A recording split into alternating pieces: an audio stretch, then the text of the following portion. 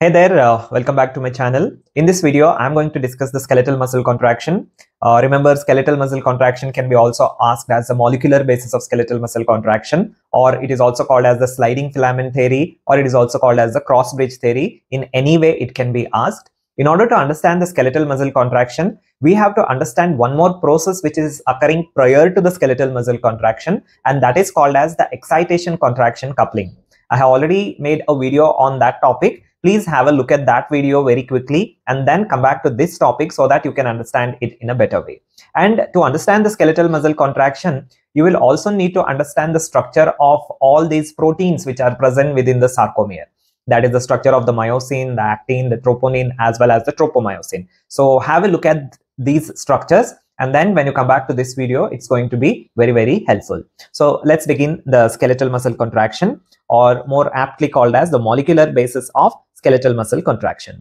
So this theory is also called as the sliding filament theory, and this was proposed by A.E. Huxley and H.E. Huxley. I hope I'm pronouncing the names properly. So what is happening here is that there is going to be sliding of the thin filaments over the thick filaments. Okay, the thin filament, as we know, is a combination of actin, troponin, as well as tropomyosin. But remember that there is no actual shortening of the filaments. The filaments are not shortening. What is happening is one filament is sliding over another filament. So the thin filaments, they are pulled towards the center of the sarcomere.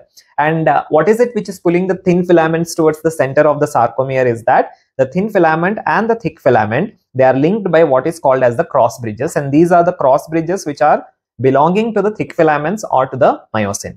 That is why sometimes even it can be asked in the exam as the cross bridge theory. So if they ask cross bridge theory, or if they ask the sliding filament theory, or if they ask you to explain the molecular basis of skeletal muscle contraction, everything is same.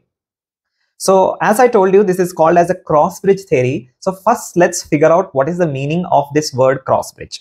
So this is how is the arrangement of the thick filament and the thin filament in a sarcomere. So this, what you are seeing, is the thin filament, and this is the thick filament. Thick filament is exclusively made out of myosin. Fine. So this part of the myosin, what you are seeing here, this is called as the body of the myosin. Okay. Now extending from the body are these arms. What you are seeing is these arms, and these arms are in turn attached to this globular portion which is called as the head. So what are these is that the part of the body of the each myosin molecule, okay, the part of the body of the each myosin molecule is going to protrude out.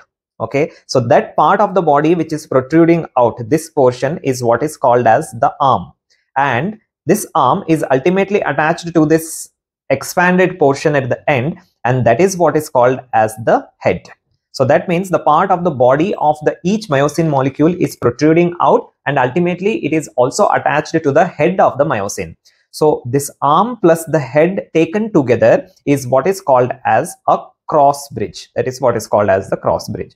So that means the cross bridge is a part of the myosin. So this is protruding out. Now there is an arm, and at the end there is a head. So there are usually two heads for the myosin which is present in the skeletal muscle. That's why this myosin is also called as the myosin 2.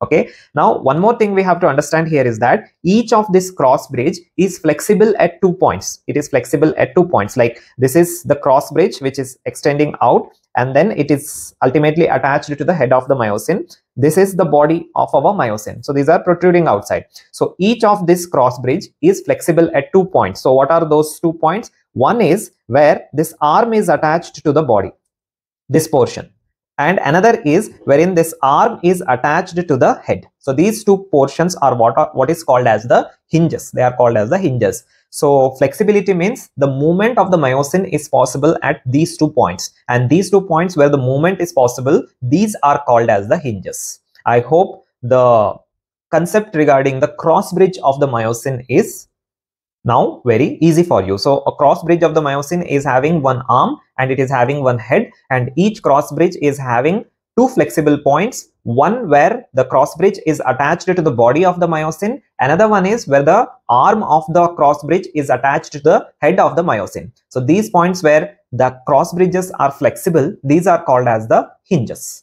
And what is going to happen at the hinges? The movement is possible at the hinges. Hinges are basically like the joints. Now next let's understand the molecular basis of skeletal muscle contraction with the help of this very important single diagram. So always we should start with that point wherein the muscle is in a relaxed state. Okay, so as I have told you, what is this? This is a thick filament, and this is the body of the myosin. Okay, that's the body of the myosin.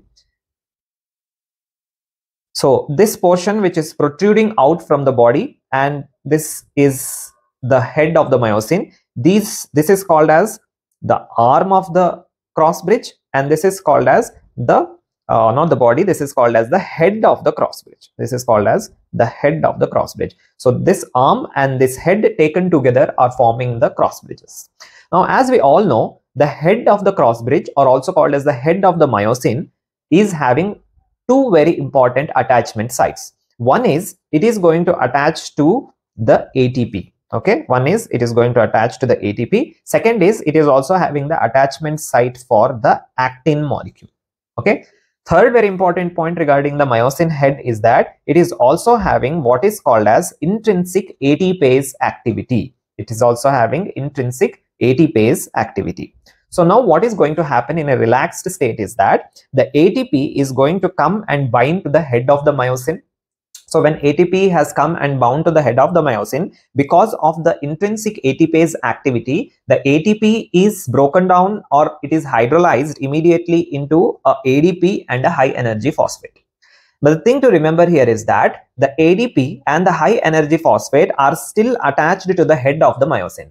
That's why such a kind of hydrolysis is called as an incomplete hydrolysis. So when this incomplete hydrolysis occurs, what is going to happen here is that here you are seeing there is some change which has happened. So this cross bridge, which was in this position initially, it has become more perpendicular to the body of the myosin.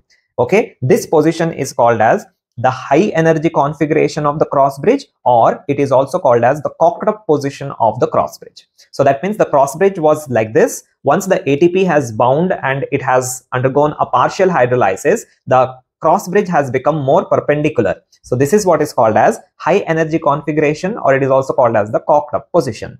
Now simultaneously, if a skeletal muscle contraction is desired, what is going to happen? There is going to be the release of calcium from the sarcoplasmic reticulum. Now this calcium is going to come and bind to what is called as the troponin C.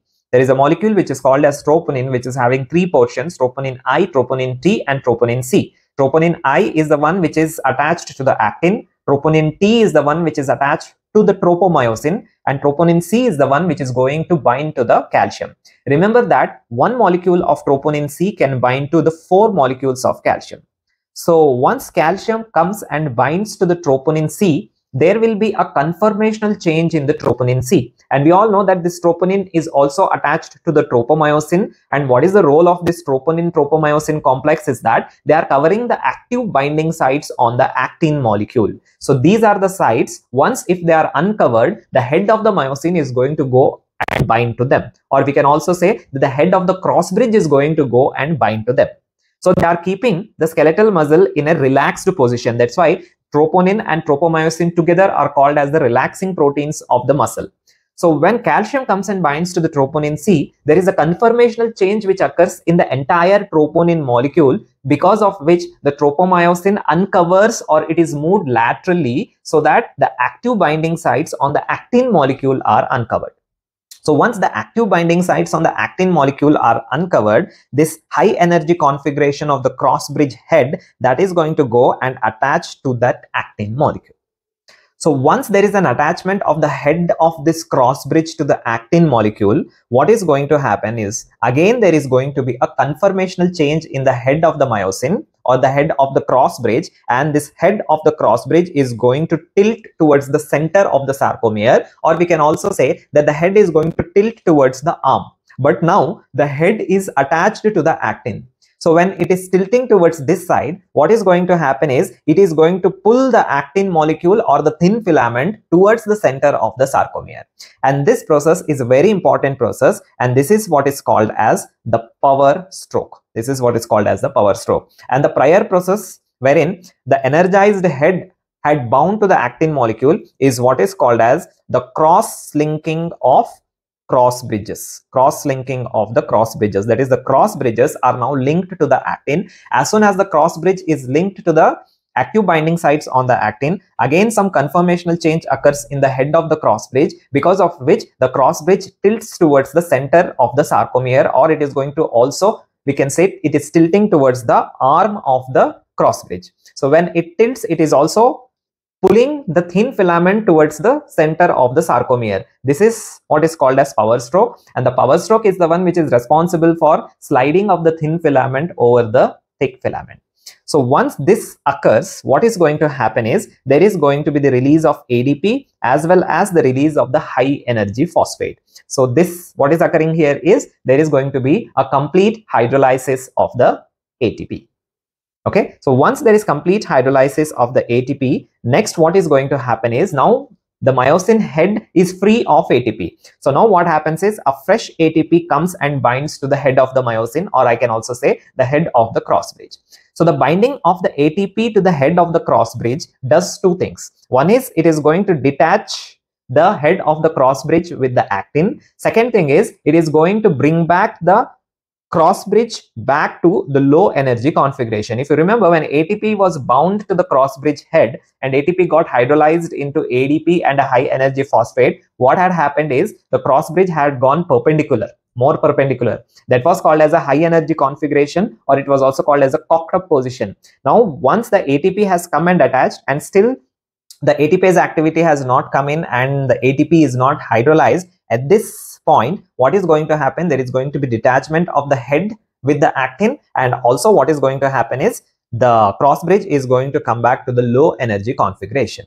And again what is going to happen, the same thing is going to repeat. ATP undergoes partial hydrolysis and the cross bridge will get again up perpendicular and it will have a high energy configuration, and if the skeletal muscle contraction is required or if it is desired, then again calcium is released, again it binds to the troponin C, and again the same cycle is going to continue. So this is what is the molecular basis of skeletal muscle contraction. So two very important points here. One is linking of the cross bridges to the head of the myosin. Second is the power stroke. What is power stroke? Power stroke is tilting of the myosin head towards the center of the sarcomere or towards the cross bridge arm. So that is what is causing the sliding of the thin filament over the thick filament. Okay. So now next let's understand as to what are all the changes which are taking place in the sarcomere when there is contraction. It's always good to write this point also in your examination. So you already know the structure of the sarcomere. So what are all the changes? A band is constant. H zone has completely disappeared. The I band is also shortening. The Z lines of the sarcomere, they are moving more closer, and ultimately what is going to happen is the sarcomere is shortening.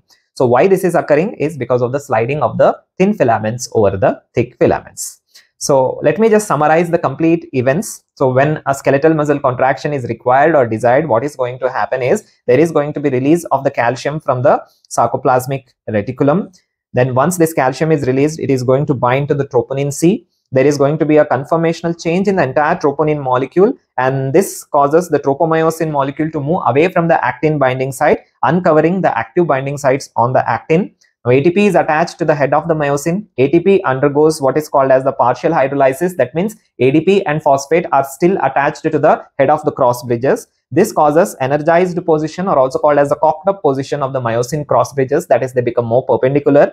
Now the active binding sites on the actin are also uncovered. So this causes linking of this cross bridge head to the actin molecule. So once the myosin head is attached to the actin molecule, again there is going to be some conformational change in the head of the myosin, and this myosin is going to move, head of the myosin is going to move towards the center of the sarcomere or towards the arm, is what we say. So that is going to result in the generation of the power stroke, which is causing the sliding of the thin filaments over the thick filaments. Now after this power stroke, what is going to happen is the ATP undergoes complete hydrolysis. There is a release of ADP and a high energy phosphate. So now the ATP binding site on the myosin is free. Again ATP comes and binds to the head of the myosin. Now this is going to cause detachment of the cross bridge, and the cross bridge of the myosin is coming back to the low energy configuration. So this is what you are supposed to write if you are asked regarding the skeletal muscle contraction in your exams. If this video is helpful for you, do share this video among your friends, like this video, and do subscribe to my channel. Thanks a lot for watching.